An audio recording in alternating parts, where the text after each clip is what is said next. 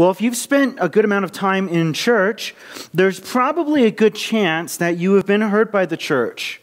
Perhaps you've had unfulfilled expectations or unrealistic expectations, and the church did not meet what you thought it should meet. It did not fulfill what you felt it should fulfill.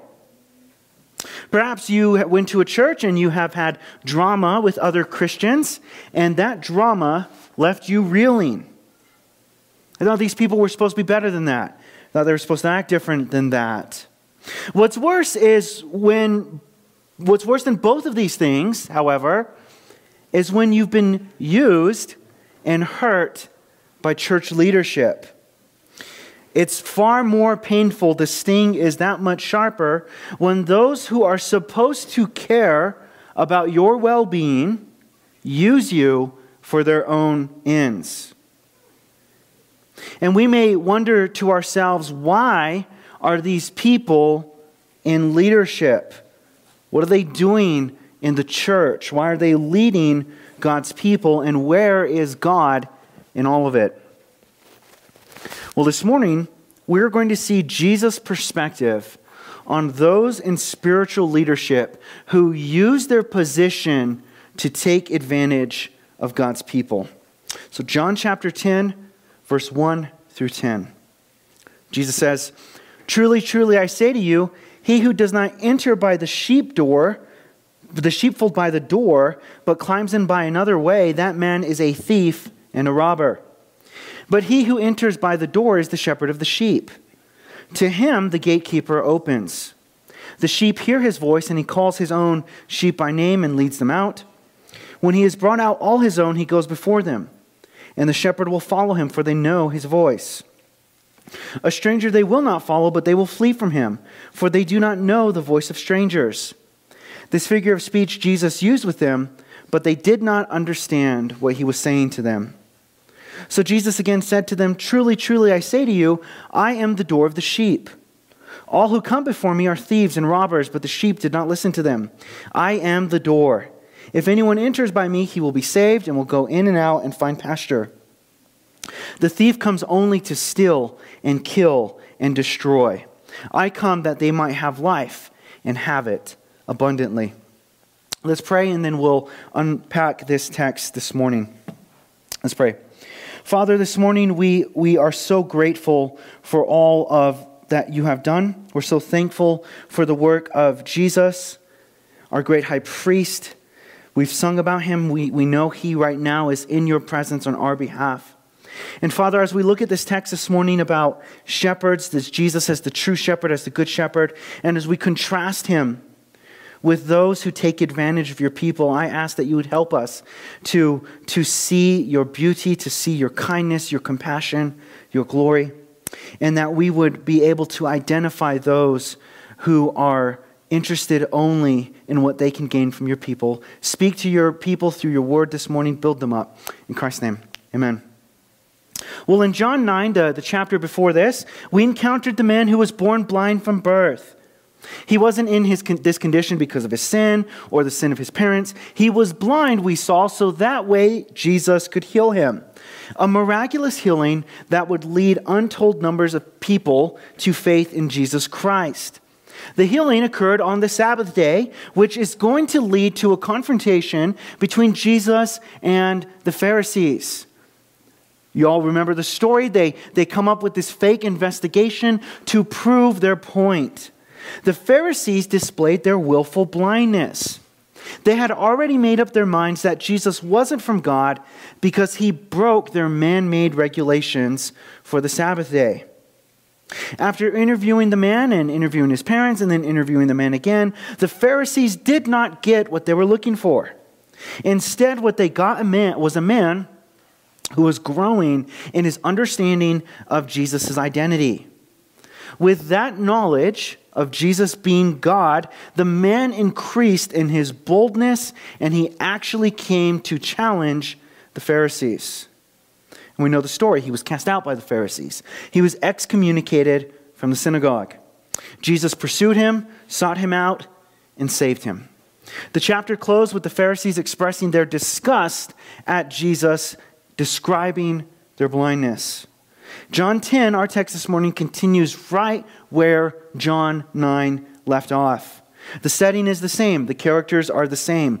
Jesus' healing of the blind man has led to his interacting with the Pharisees. He has called out their blindness. And this morning, he is going to go on the attack. So let's look at verse 1 through 6, where we see the good shepherd or the true shepherd or just the shepherd. Verse 1, Jesus says, "Truly, truly, I say to you, he who does not enter by the sheepfold by the door, but climbs in by another way, that man is a thief and a robber."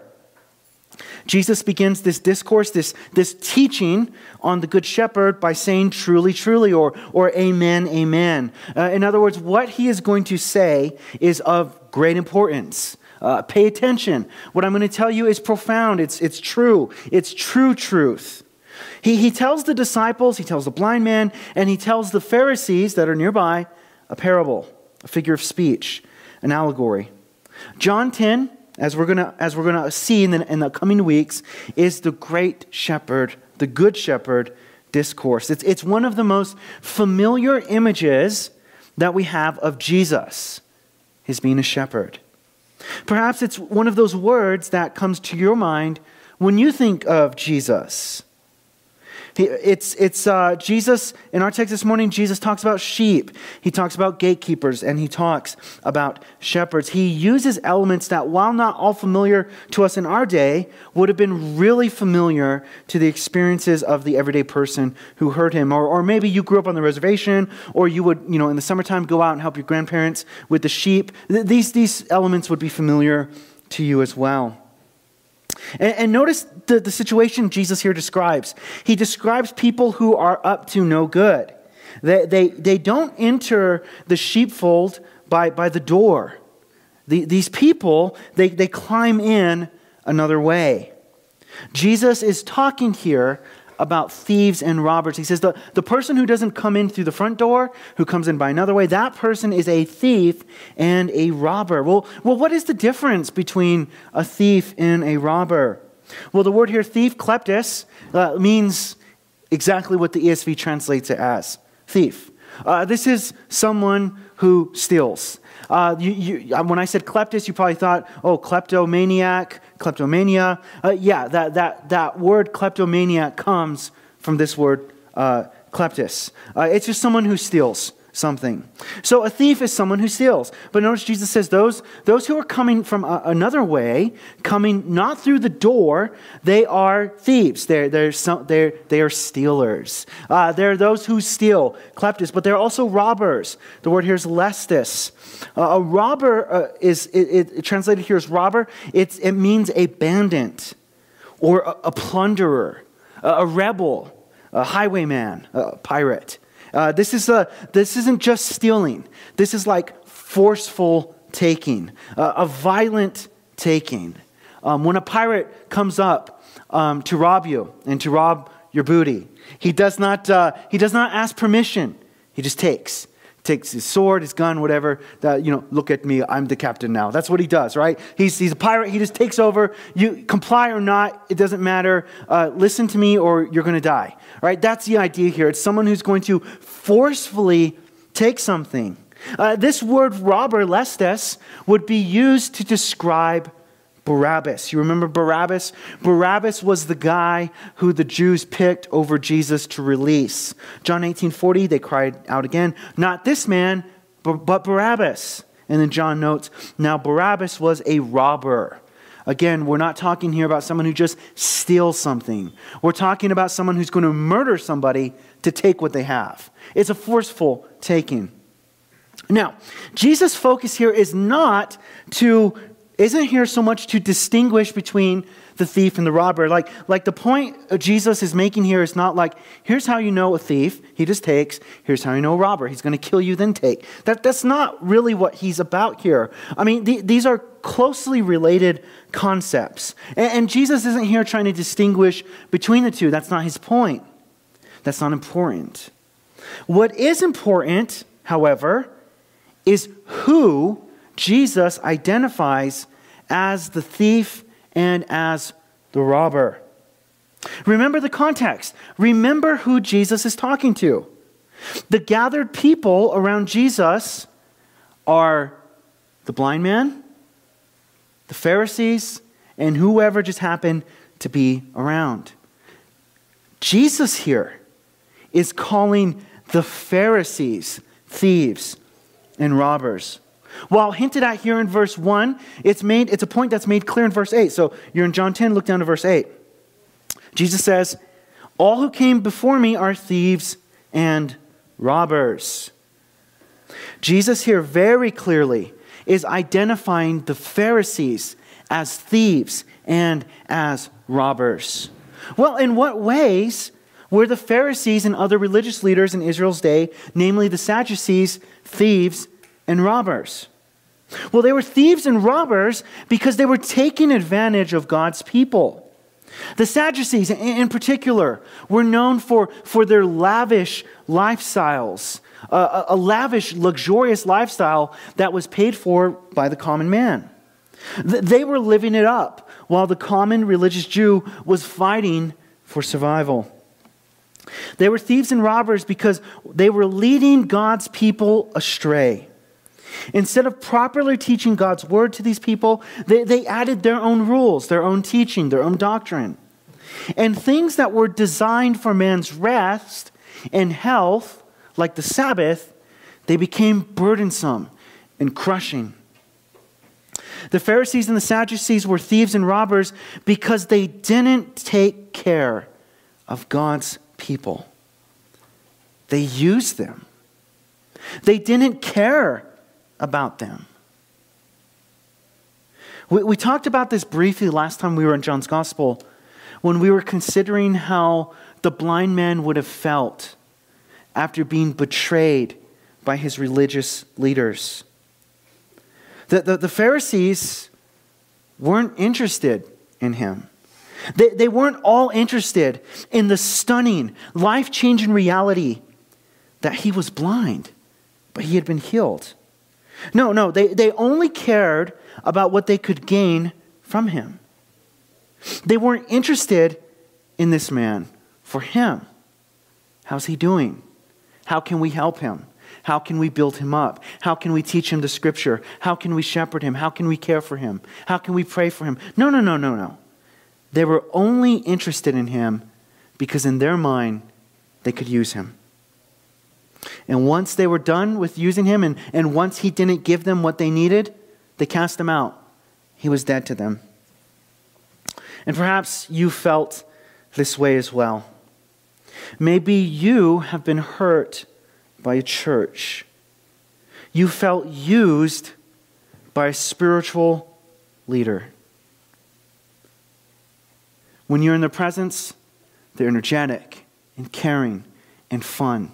And they make you feel like you're the most important, significant person at the time. You spend time with them and you think, man, this pastor, this deacon, this small group leader, they really care about me. They get me. They love me. But then you cross them wrong. You don't do for them what they want you to do. And that's it. The texts stop. The checking in stops. The energy stops. The vibes change entirely. Because they didn't care about you. They cared about your money. They cared about your gifts. Oh, you're a guitar player? We need to keep this guy. This guy's very important. Oh, this guy right here, he pays 20% of the church's income. We need to make sure we pamper this guy and make sure he's all good. Like, this happens. This happens all the time. They're interested in what you can contribute to the ministry. They don't care about you.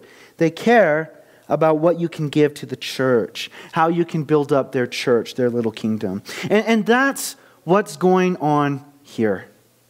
So-called spiritual leaders take advantage of people in our day. And if you've been in church before, you probably have experienced this. They take advantage of people today. They took advantage of people back then. This is what the Pharisees were doing. This is what they did with the blind man. They didn't care about him. He didn't do what they needed him to do, so they cast him out. This was a situation that was loudly condemned in the Bible.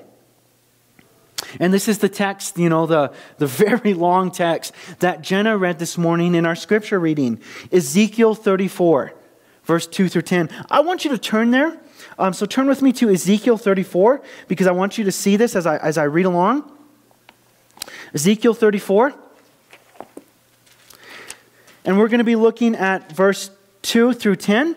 And this here is God describing those who should be shepherding his people, but who aren't. Look what it says. The word of the Lord came to me. Son of man, prophesy against the shepherds of Israel. Now again, this is not talking about literal shepherds, like the dudes who spend all day in the fields with the sheep. He's not going out against actual literal shepherds. When he's talking about shepherds, he's talking about spiritual leaders in Israel, those who were supposed to guide God's people. So he says, prophesy against the shepherds of Israel. Prophesy and say to them, even to the shepherds, thus says the Lord God, shepherds of Israel, who have been feeding yourselves. Should not shepherds feed the sheep? You eat the fat. You clothe yourselves with the wool. You slaughter the fat ones, but you do not feed the sheep. The weak you have not strengthened. The sick you have not healed. The injured you have not bound up. The strayed you have not brought back. The lost you have not sought. And with force and harshness you have ruled them. He there describes what poor spiritual leadership looks like. Poor spiritual leadership isn't concerned about the people. Just doesn't care. They go away. They go missing. They stop coming to Sunday service. They stop coming to small group. They stop, they distance themselves from the church. This kind of spiritual leader, this kind of shepherd, doesn't care. He doesn't. He said he doesn't go after them. He doesn't seek for the lost. Those who are straying, he doesn't try to get. He does not care. He takes advantage of them. The shepherd is going to eat the fat. He's going to clothe themselves in the wool. Oh, you give to the church? You contribute to my ministry? All right. You're important to me. I'm going to take care of you. He doesn't steward God's money well. He uses the church's money as his own thing, his own little trust fund. He's not a good steward of the resources God has given him. Verse 5. Well, what about the sheep? What happens? What happens to the sheep when you have a bad shepherd? Verse 5. They were scattered because there was no shepherd, and they became food for all of the wild beasts. My sheep were scattered, and they wandered all over the mountains and on every high hill. My sheep were scattered all over the face of the earth, with none to search or seek for them. Therefore, you shepherds, hear the word of the Lord. As I live, declares the Lord God, surely because my sheep have become a prey, and my sheep have become food for all of the wild beasts, since there was no shepherd, and because my shepherds have not searched for my sheep, but the shepherds have fed themselves, and have not fed my sheep. Therefore, you shepherds, hear the word of the Lord. Thus says the Lord God, behold, I am against the shepherds, and I will require my sheep at their hand, and put a stop to their feeding the sheep. No longer shall the shepherds feed themselves. I will rescue my sheep from their mouths, that they may not be food for them. The situation, what happens when you have sheep who are uncared for by the shepherds, is they wander around. They go all around the hills, all around the mountains, and this leaves them vulnerable to wild beasts. The metaphor, the analogy works very, very well, which is why it's used here in the scripture. When pastors aren't shepherding their people, the people, that would be you, the sheep, they wander. They explore strange doctrines, strange teachings. And it's the pastor's job, the shepherd's job, to intervene and say, listen, this guy you're listening to, this spiritual leader you're reading, you're being influenced by, this person is a heretic. Or this person is wrong in this way. Like the shepherd's job is to protect the sheep, because if he doesn't protect the sheep, the wolves are going to come and they're going to kill the sheep. They're going to eat the sheep. That's his job. He's to care for them, feed them, protect them, and lead them. Turn back to John 10, to our text. These Pharisees were supposed to be the shepherds of God's people, but they were not. They weren't gentle shepherds at all. They weren't shepherds at all. They were thieves and they were robbers. They took advantage of God's people for their own gain. They used them.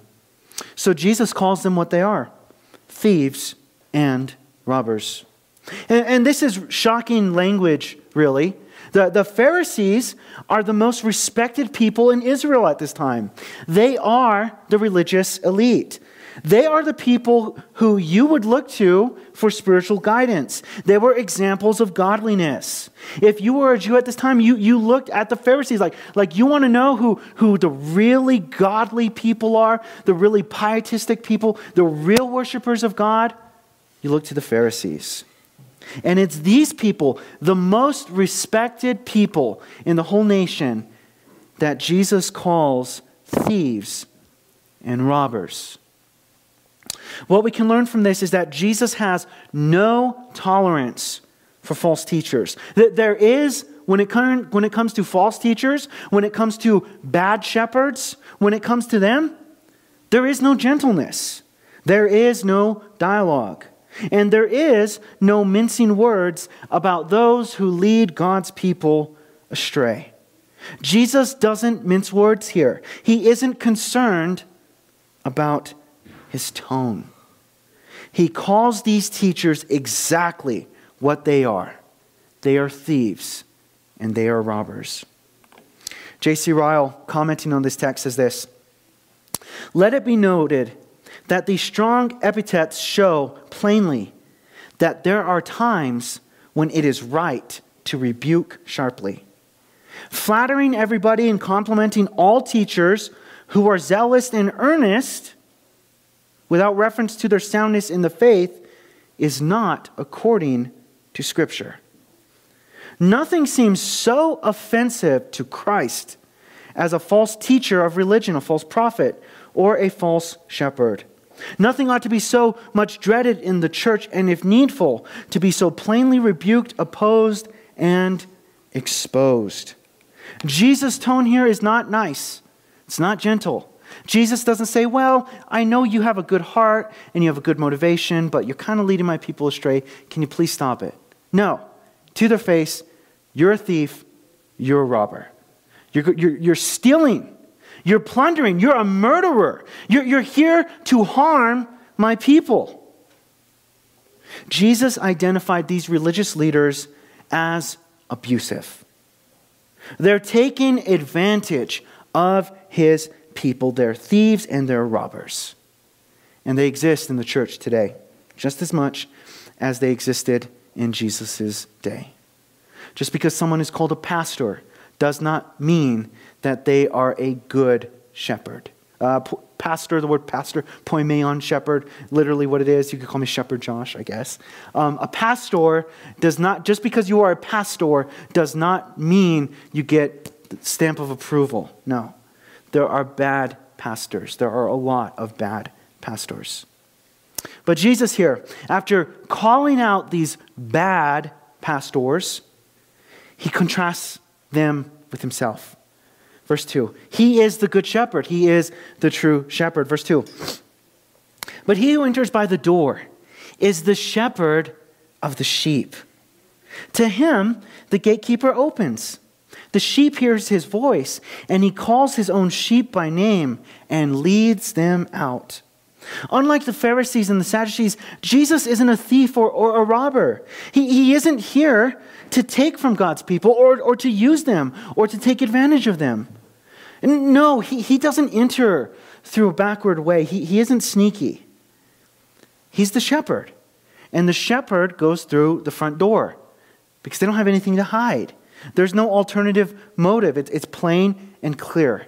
The shepherd is there to take care of the sheep. Jesus states that the gatekeeper sees the shepherd and opens the door.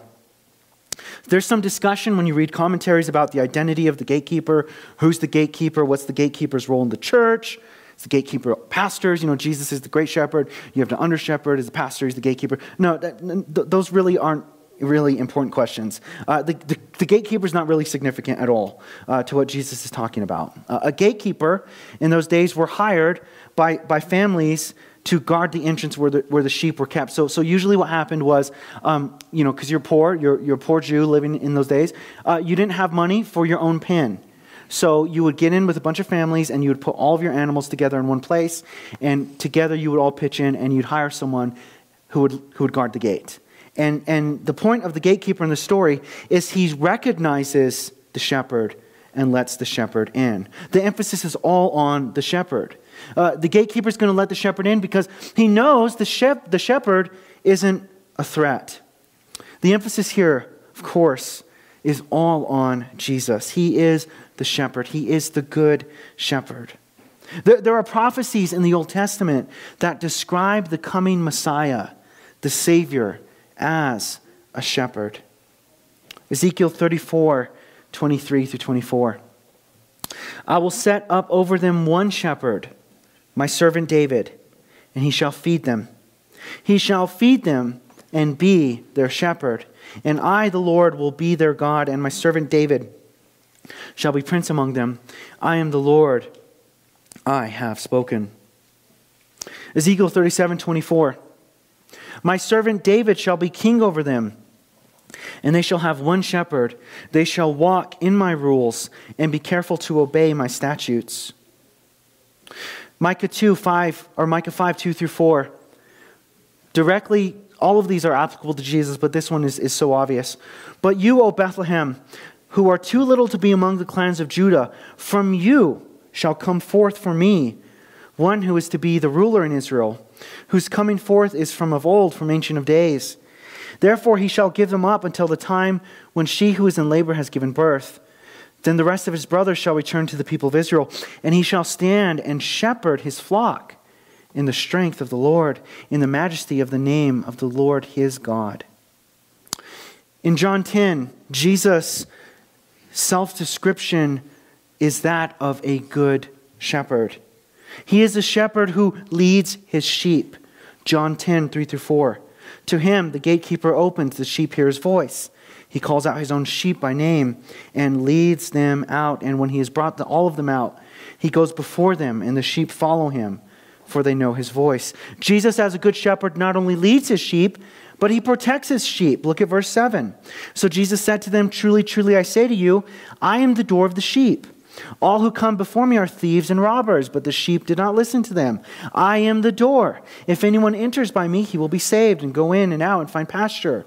The thief comes only to steal and kill and destroy. I come that they might have life and have it abundantly. He's the doorkeeper. He's going to guard the sheep from thieves and robbers. Not only does Jesus as a good shepherd lead his sheep and protect his sheep, he sacrifices himself for the sheep. Look down at verse 11. I am the good shepherd. The good shepherd lays down his life for the sheep.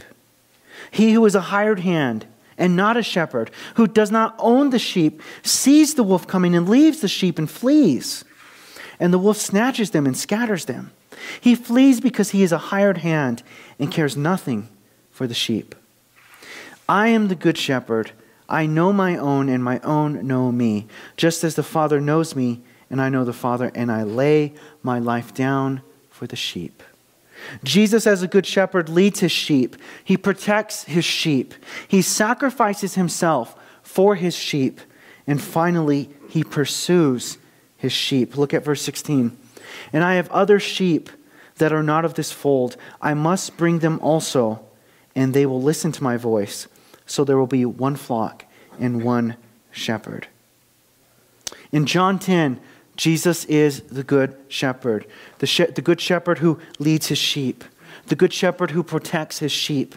The good shepherd who sacrifices himself for his sheep. And the good shepherd who pursues his sheep. Later on in the New Testament, Jesus will be called a shepherd by other writers, like Peter in 1 Peter 2:25. Listen how Peter says this. He says, "For you were straying like sheep, but have now returned to the shepherd and overseer of your souls." Or 1 Peter 5:4, "And when the chief shepherd appears, you will receive the unfading crown of glory." Speaking of Jesus, the author of Hebrews writes this in Hebrews 13, verse 20 and 21. "Now may the God of peace, who brought again from the dead our Lord Jesus, the great shepherd of the sheep, by the blood of the eternal covenant, equip you with everything good that you may do his will, working in us that which is pleasing in his sight, through Jesus Christ, to whom be glory forever and ever." So Jesus is the good shepherd. And look what Jesus says next. He says that the sheep, look at verse 3, to him the gatekeeper opens. The sheep hears his voice. He calls his own sheep by name and leads them out. The sheep recognize the voice of the shepherd. They respond to the voice. Jesus calls out his own people. He calls them by name. He knows them. He loves them. And he leads them. As a Christian, you are one of God's sheep. You matter to him. You aren't just some dumb sheep that he's going to use for himself, that he's going to shear for his clothes, or he's going to make mutton stew out of you. That's not what he's going to do to you. Like, that's what the Pharisees were doing. They were using and abusing God's people. Not Jesus. I mean, he cares about you. He knows you by name. He knows how many hairs you have on your head. He knit you together, the psalm says, when you were in the womb. He crafted you. He created you. He calls you out and he leads you. What comfort you and I, dear brother and sister, can have in these verses.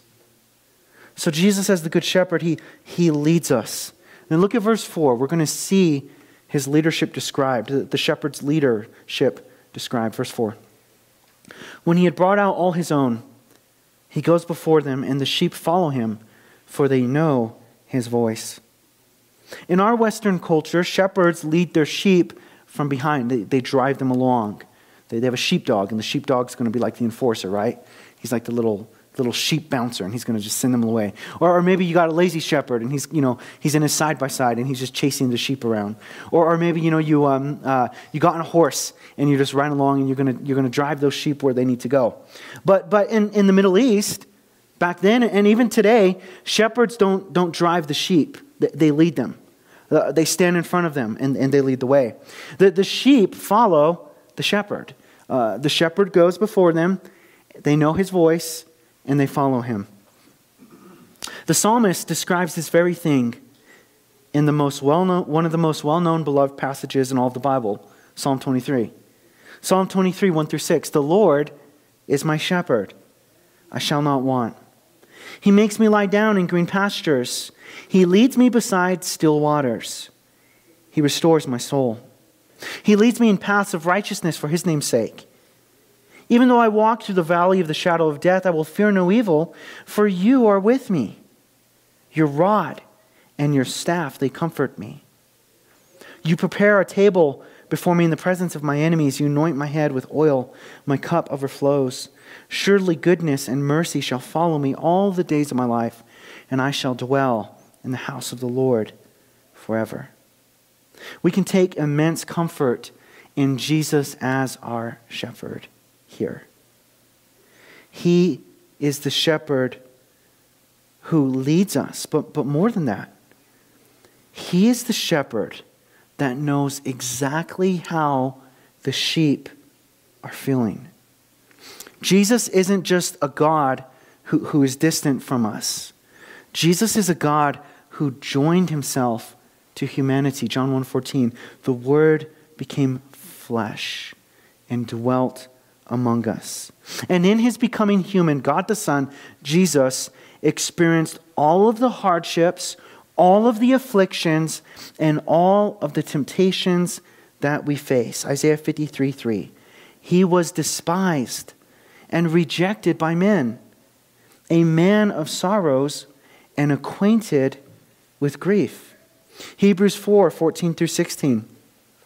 Since then we have a great high priest, which we sing about this morning before the throne of God above. Since then we have a great high priest who has passed through the heavens, Jesus, the Son of God. Let us hold fast our confession. For we do not have a high priest who is unable to sympathize with our weaknesses, but one who in every respect has been tempted as we are, yet without sin. Let us then with confidence draw near to the throne of grace, that we may receive mercy and find grace to help in time of need. Hebrews 5:2. He can deal gently with the ignorant and the wayward, since he himself is beset with weakness.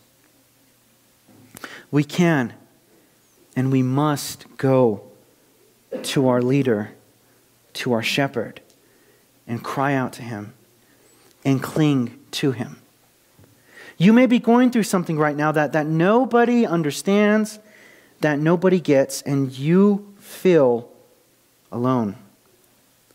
But the truth is, you're not alone. And Jesus knows how you're feeling and what you're going through, and your good shepherd, Jesus, leads you. He knows you, and he has experienced all that you're already going through and will go through, and he tells you to hold fast to him and to cry out to him.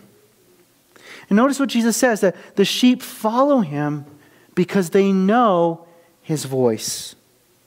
Are you listening to the voice of Jesus? Are you immersing yourself in his word, the Bible? That's where he speaks. He does not speak in dreams. He does not speak in visions. He does not speak in prophecies or new revelations. He speaks through the Bible. 2 Timothy 3:16 through 17. All scripture is breathed out by God and profitable for reproof, for correction, and for training in righteousness, that the man of God may be complete, equipped for every good work. Verse 5. A stranger they will not follow, but they will flee from him, for they do not know the voice of strangers. What Jesus describes here is the reality that true Christians instinctively recognize false shepherds. True Christians will hesitate at the voice of a stranger. They will recognize truth and turn their backs on error. John 8:31 through 32. So Jesus said to the Jews who had believed him, if you abide in my word, you are truly my disciples, and you will know the truth, and the truth will set you free. True Christians recognize truth.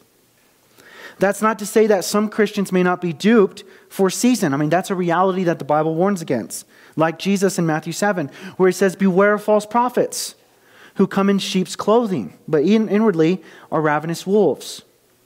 Or Paul warning the Ephesian elders in Acts 20:29 through 30, he says, I know after my departure, fierce wolves will come in among you, not sparing the flock.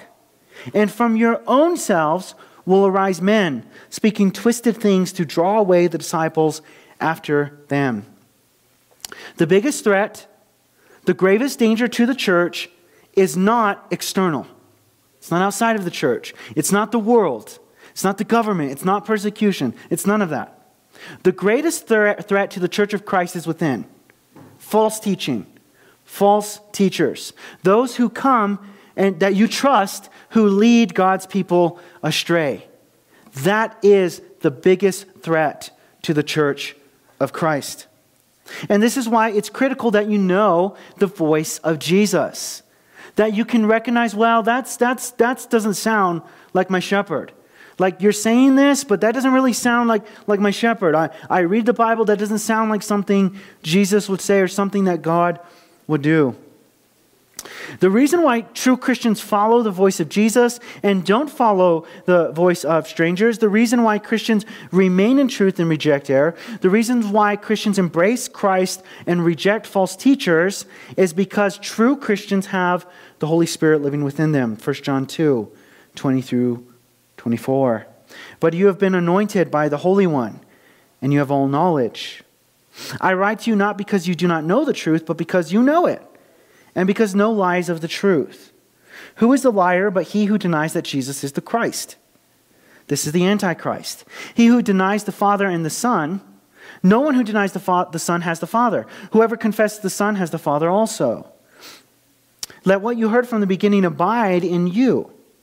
If what you heard from the beginning abides in you, then you too will abide in the Son and in the Father. You, as a Christian, may have experienced this before. You hear someone preaching the Bible or teaching a doctrine, and something just sets with you wrong. You really can't explain it. You just have this gut feeling like, that doesn't sound right. Or maybe you've attended a church or been in a worship service and you felt darkness or heaviness there. You just didn't feel right about the whole situation. That's what John is describing here. That's it. You have this anointing from the Holy Spirit.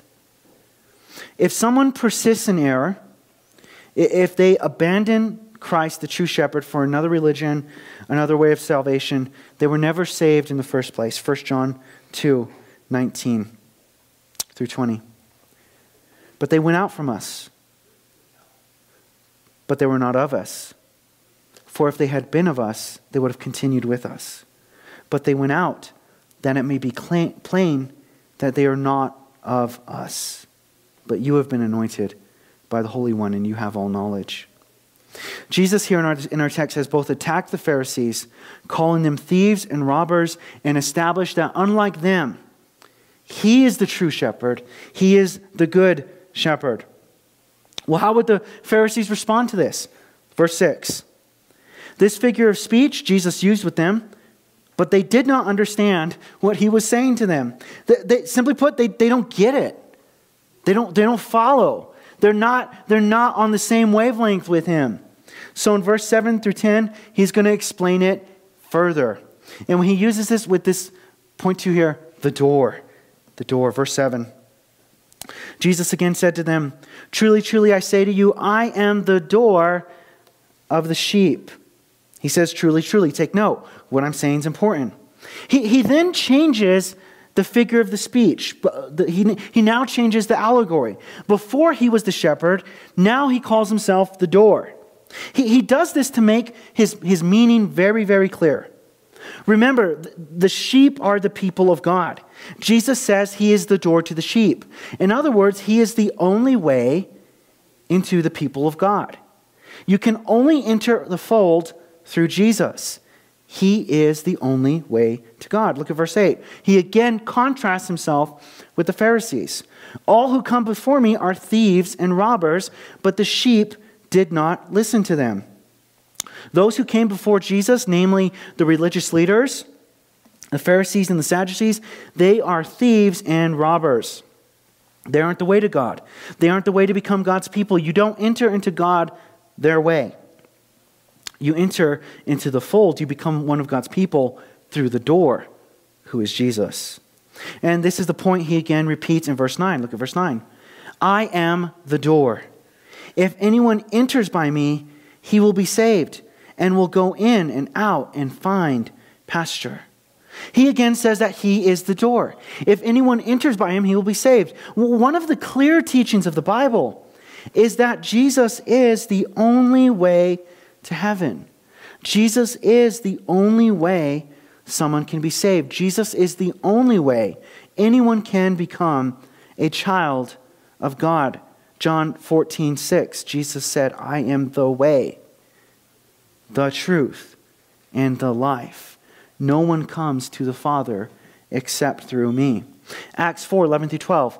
This Jesus is the stone that was rejected by you, the builders, which has become the cornerstone.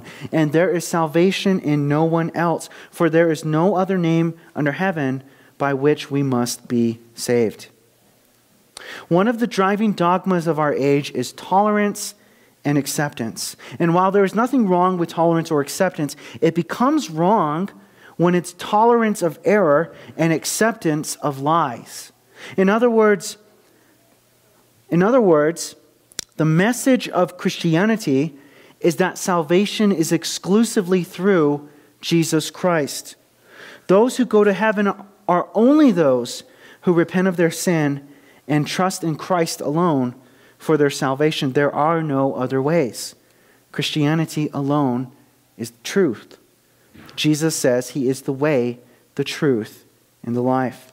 And notice what he says. Those who embrace Christ, they go in and out and find pasture. To become a Christian is to experience true freedom. Psalm 119, verse 44 and 45. I will keep your law continually, forever and ever, and I shall walk in a wide place, for I have sought your precepts. You want true freedom? You want to live the way that God made you to live? Live so under his law. There you will find true freedom. Those who embrace Christ, who enter through the door by him, they find pasture. They find their rest in him. This is what Psalm 23 was talking about. The Lord is my shepherd, I shall not want. He makes me lie down in green pastures. He leads me beside still waters. He restores my soul. He leads me in paths of righteousness for his name's sake. This is an idyllic scene. This is what all of our souls long for. To enter into his rest. To enter into that glorious pasture. It's what Gandalf describes to Pippin in Return of the King. You remember the scene? Surely you do. Minas Tirith is falling apart. The army of they're coming. They're gonna wipe it out. Gondor is falling, and Gandalf is sitting there. Gandalf the wizard. He's sitting there with Pippin, the hobbit, and the orcs are like breaking through, and Pippin is looking at Gandalf, and he says, yeah, you didn't think Gandalf would be on the screen today. Well, he is. Pippin is looking at Gandalf, and he says to Gandalf, I didn't think it would end this way. They're about to die, right? And Gandalf says, end? No, the journey doesn't end here. Death is just another path, one that we all must take. The gray rain curtain of this world rolls back, and all turns to silver glass, and then you see it. To which Pippin says, what, Gandalf? See what? And then, of course, in the movie, it cuts to the ram, and then you have Howard Shore score with the violin. It's beautiful, whatever it is. And Gandalf says, white shores and beyond, a far green country under a swift sunrise. That's it. That's what we're talking about here. It's that green pasture. It's that longing that all of us hear and feel. When I got that quotation last night, I watched the video on YouTube, that scene, and I was reading through the comments, and people are like, that scene gets me every time. Oh, I'm crying right now. I just can't make it through that. I'm assuming that not every person who comments on that video on YouTube is a Christian. In other words, there's something deep within our heart that yearns for those green pastures, that yearns for what Gandalf is describing, that rest and that comfort. And while we all yearn for heaven, even those who don't believe in heaven, they yearn for it, they just don't know it. The reality is that green pastures aren't just heaven. Like Gandalf is half right. In other words, while we will be ushered into eternal bliss at our death, we do experience joy and life abundant here and now. Look what Jesus says in verse 10. The thief comes only to steal and kill and destroy. I come that they might have life and have it abundantly. The Pharisees, man-made religion, false Christianity, it only comes to kill and to destroy. It uses God's people, it takes advantage of them, and it destroys them. Jesus, however, came that we might have life and that we might have it abundantly. When we receive Jesus as our Savior, when we submit to Him as our Lord, we have eternal life. When we become Christians, we have heaven waiting for us. But we also have abundant life here and now. A life that exceeds expectations. A life that is true life. So many people are living but aren't alive. Not so for God's people. When you become a Christian, you live the life that you were made for. When you live your life God's way in obedience to Him, you experience the joy and the delight that He has for you. Well-known verse here at Higher Ground, Psalm 16:11. You make known to me the path of life. In your presence there is fullness of joy. At your right hand are pleasures forevermore. This morning, we've heard the shepherd's voice. He has called out, exposed, and rebuked false teachers. He has contrasted Himself with them and shown us that He is the good shepherd who takes care of us and leads us into abundant life. Are you following Him this morning? Are you listening to His voice in the reading of the Bible? Have you even entered into the fold? Are you truly one of His sheep? If not, I hope this morning you will resolve to do so. Let's pray. Father, this morning we have seen that you are the true shepherd, that Jesus is the good shepherd. We have seen that you and Jesus are not like these man-made false teachers. You don't take advantage of people. You don't use them for your end. Instead, you lead us and protect us and care for us, and feed us. So, Father, I pray this morning, if there's anyone in here who's not a Christian, they're outside of the fold, that you would effectually draw them to yourself, that you would call them, that you would save them. And Father, for your people this morning, I ask that you would help us to rest in you, to follow your voice, to trust you as our good shepherd, that you will lead us to this abundant life in the here and now, that our joy, our delight, and our pleasure and our rest will be in you alone. In Christ's name I pray. Amen.